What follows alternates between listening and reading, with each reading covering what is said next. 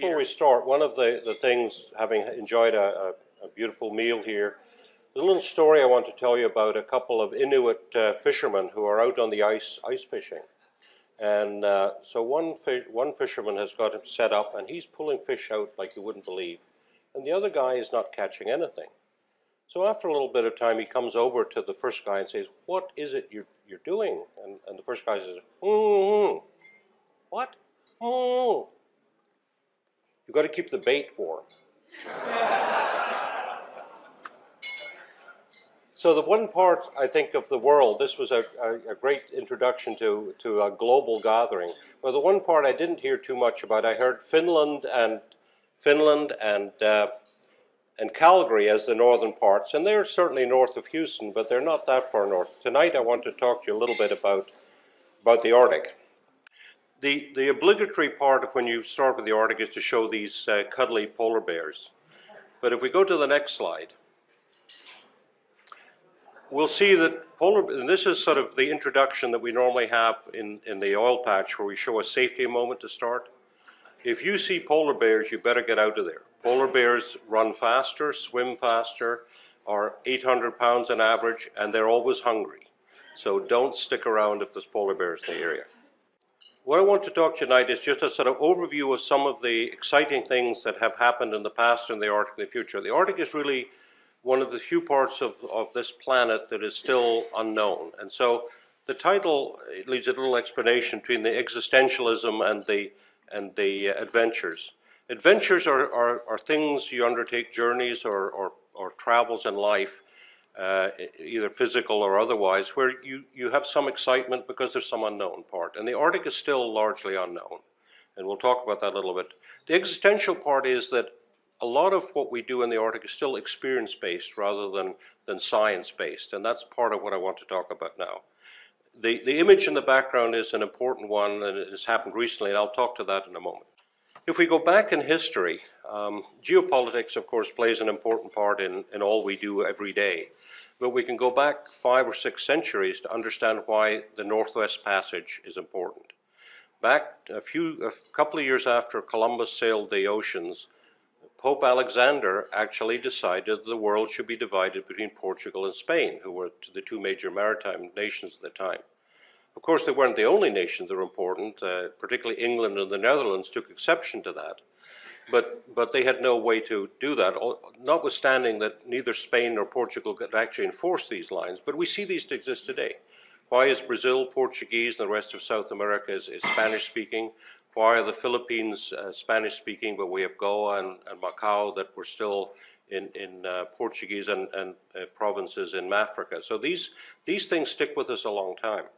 What this division did, though, was really drive the northern European nations to find an alternative route to the Orient. Next slide. So I'll focus this. The Arctic is actually, there's a lot of parts, but I'm going to focus this on the Northwest Passage, or Northwest Passages, actually, because there's not a single passage.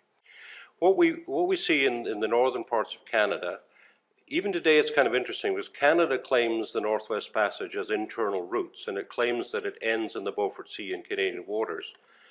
More internationally, most people look at the Northwest Passage as being a combined U.S. and Canadian route and ending in the Bering Strait.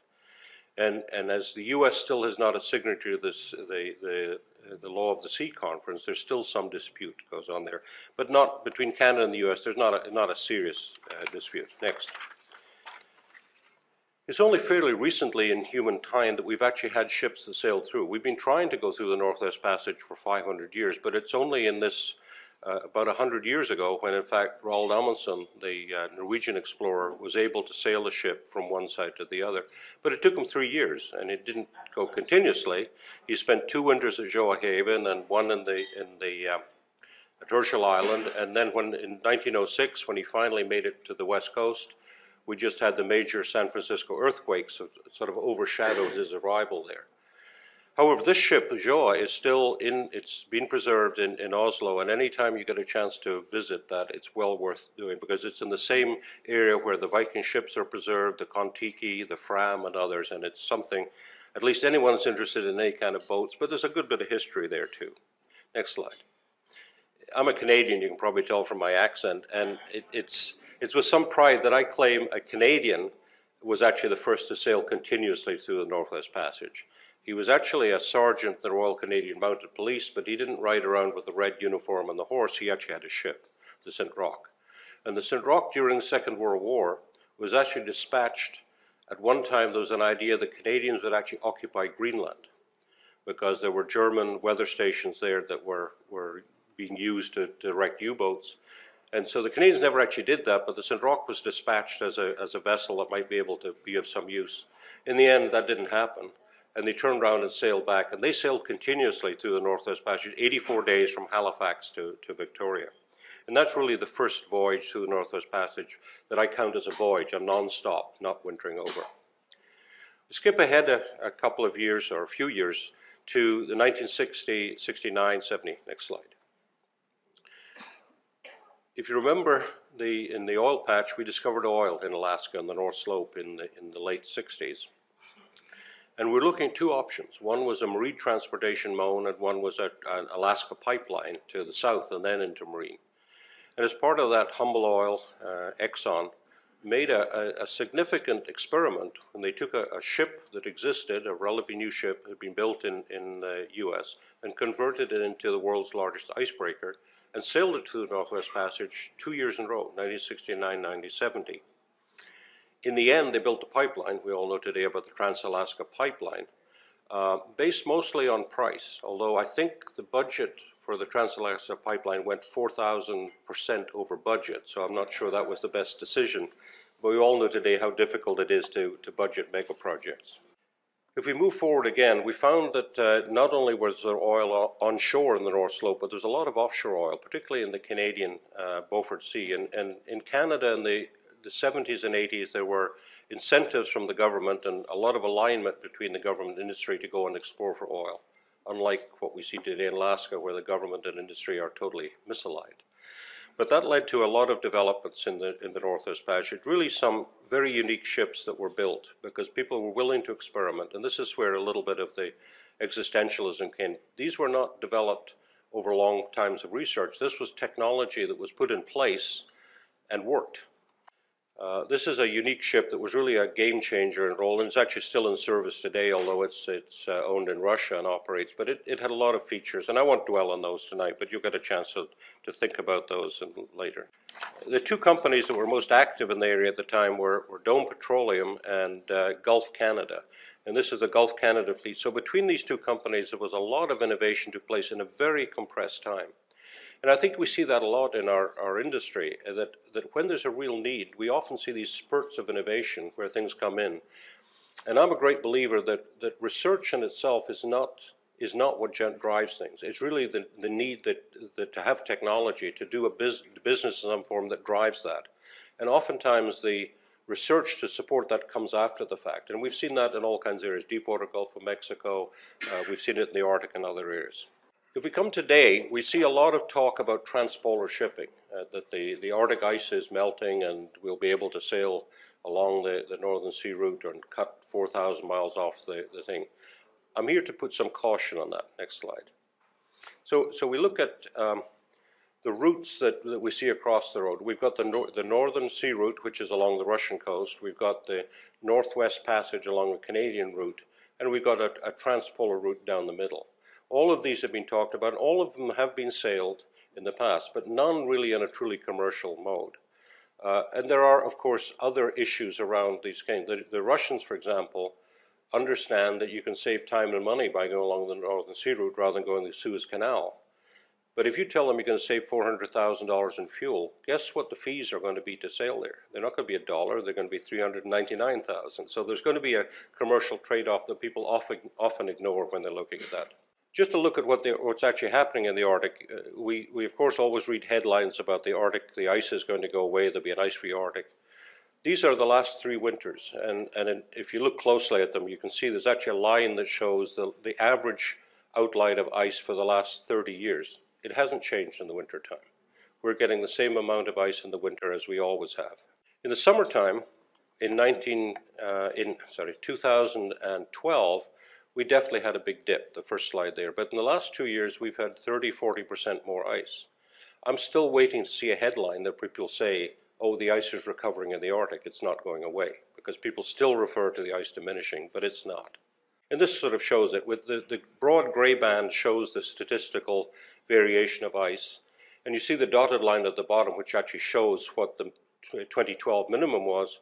But in fact, we're built back up again. And in the Arctic, the ice tends to survive more than one winter. So we have first-year ice, which basically grows and melts in the same season. We have second-year ice, which has survived one winter, third-year ice, fourth-year ice. So once we've got a minimum ice, it takes a few years to build up. It's not just an annual variation. And the ice is building back up. I think what we can say is that there's certainly variations in the Arctic, but what causes them, I don't think we're in a position to really say. And if anyone's thinking of going in the Arctic, they better have an ice-worthy ship, because they're going to encounter ice somewhere along the route. What we do see in the Arctic is not transpolar shipping, but shipping, destinational shipping. We see ships that are used to supply communities throughout the Arctic. We see a lot of mining development. Mining development in the Arctic is actually relatively straightforward, because the shipping component can be done seasonally. You could mine lead zinc ore or nickel ore, and you can store it and ship it out over 3 or 4 months. That's not true for hydrocarbons. If you find oil or gas, you pretty much have to have continuous shipping, so that's not happening yet. The other thing we're seeing quite a lot of is recreational or pleasure shipping.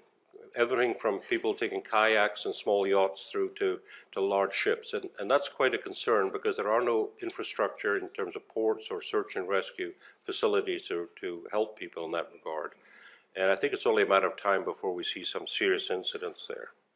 Just to sort of wrap up, this year, 2014, has been an extremely busy year in the North American Arctic. We've seen Franklin ships. Franklin was the British explorer who was trying to find the Northwest Passage in 1845 or so, and 2 ships were lost, and he and all his crew of about 150 people, 2 ships were gone. And there's a lot of sagas about what happened to them, and did they eat each other in the end, and what eventually happened. This year, we actually found one of his ships, and I'll talk a minute about that. Amundsen, who we heard earlier with the Joa, after he made the successful Joa, he actually went back and built another ship called the Maud that eventually was wrecked in Canada, and the Norwegians are trying to salvage that.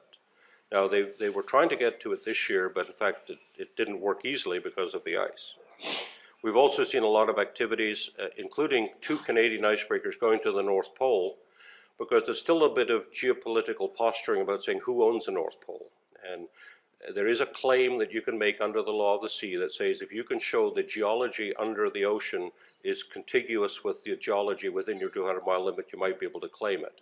So both the Russians, Canadians, and the Greenlanders are trying to drill holes at the North Pole to find out who owns what. And finally, just right now, there's an ice-breaking bulk carrier which is on its way. In fact, just yesterday, October the 1st, passed through the Bering Strait on its way to China, that actually started its voyage in Ungava Peninsula in the entrance to Hudson Strait. So there were 2 ships that Franklin used. They were both interesting ships because they were built in the early 1800s during the Napoleonic War period, and they were built as bomb ships. Bomb ships were very sturdily built ships that were not built for fighting at sea. They were built for naval bombardment and for blockading ports.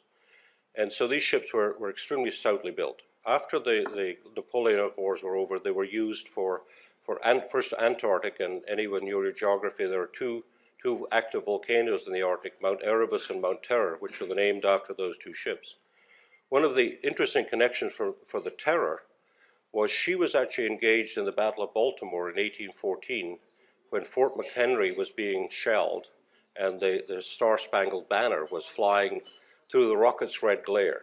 HMS Terror was probably the ship that was firing the rockets that had the red glare.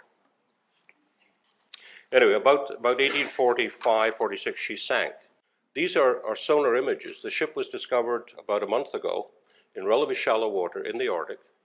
And that's one of the things about the Arctic. I mean, how could a ship like this remain undiscovered for 150 years? Because it was only a few meters below the surface. But it was, and if you look there, you can see it's a relatively short, wide ship, which is the construction, and relatively little damage, a little bit of stove in on the bow. And I think there's every likelihood that we will actually salvage that ship and bring it back. There was an interesting little bit of politics there because the ship's actually still owned by the Queen of England. So they had to sort of ask her permission to do things to it. So we'll see how that goes. Next slide.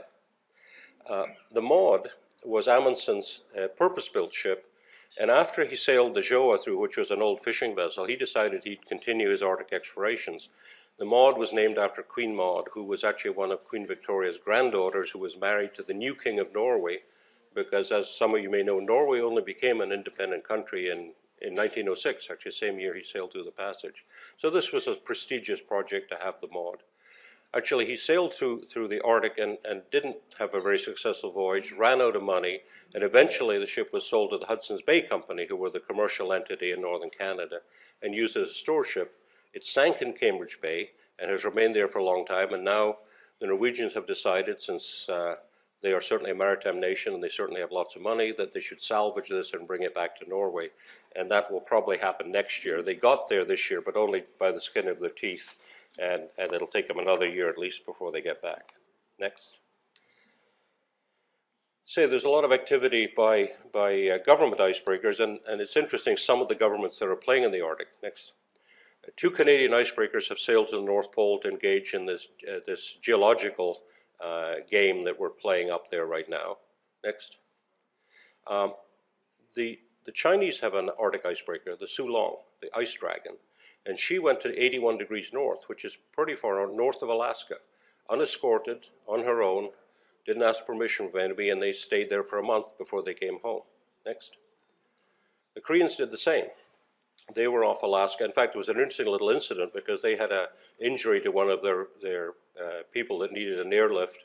And the U.S. Coast Guard, by good luck, not by planning, happened to have some air assets available in Barrow, and were able to take the person off and get them to hospital. Next. U.S. Coast Guard, in the U.S. we're actually pretty deficient in assets that can go in the Arctic. We have 3 icebreakers. Polar Sea and Polar Star were built in the 70s. Only one is operational. The other one provides spare parts for the one that's operational, and they're old ladies.